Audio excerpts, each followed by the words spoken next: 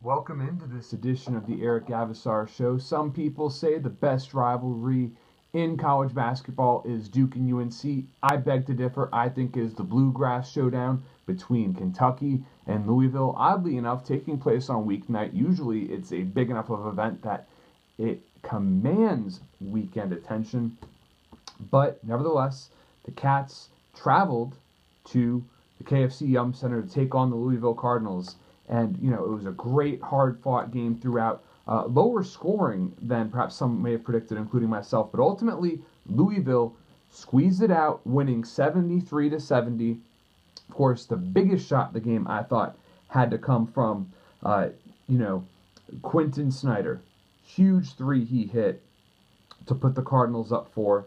And, Malik Monk, who had been off much of the game, had that early foul trouble. But his three to cut the lead to 1 was impressive in its own right. Extremely clutch, of course. His three-point attempt to tie the game just before the buzzer sounded fell short.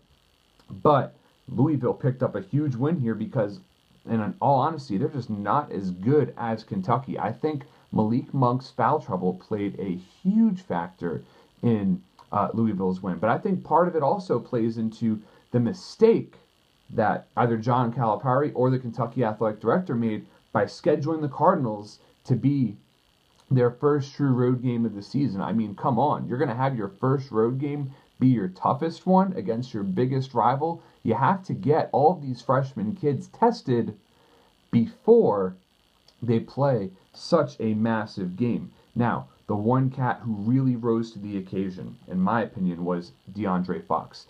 He had a huge 21 points for the Cats, had 3 assists, and, he scored crucial buckets. When it looked like Louisville was going to jump out to a huge lead in the first half, they really went on a run. The high-octane crowd was going absolutely bonkers. Fox did an amazing job of splitting the Louisville defense, getting through a double team in midair to score the layup. So he was getting it done offensively. Malik Monk had a quiet 16 points, like I said. Not the game he was hoping for, but on Louisville's side, Quentin Snyder, clearly the player of the game, going 10 of 19 from the field, nailing a couple of threes, 6 rebounds, 5 assists, stat sheet stuffer. But he hit big shot after big shot. When Louisville needed him to come through, he did exactly just that. And, Deng Adele had a huge game on his part. 18 points, 6 rebounds, really getting it done. 4 of Louisville's starters finished in double figures. That made a huge difference. Of course, I think the ultimate difference came down to the fact that, Donovan Mitchell, with Louisville up 1, hit 2 crucial free throws to force Kentucky to have to shoot a 3 to force overtime. Of course, it didn't go down. Took big cojones from Mitchell, so massive credit to him there. But, like I said, Kentucky, too talented to lose to Louisville again. I think should these two teams play in the tournament, Kentucky is going to take care of business against them. But Louisville matched up very well physically against Kentucky. They passed the airport test. The interior presence for Kentucky could become a problem. Of course, Bam Adebayo is a freak talent. Had some amazing blocks out there tonight. Had 9 rebounds, 11 points, 6'10", 270 as a freshman.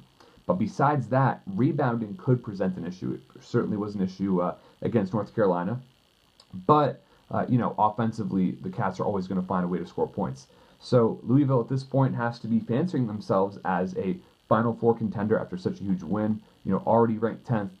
But, it'll be interesting to see how these two teams move forward. So with that, thank you so much for tuning in. And please make sure you subscribe to my channel.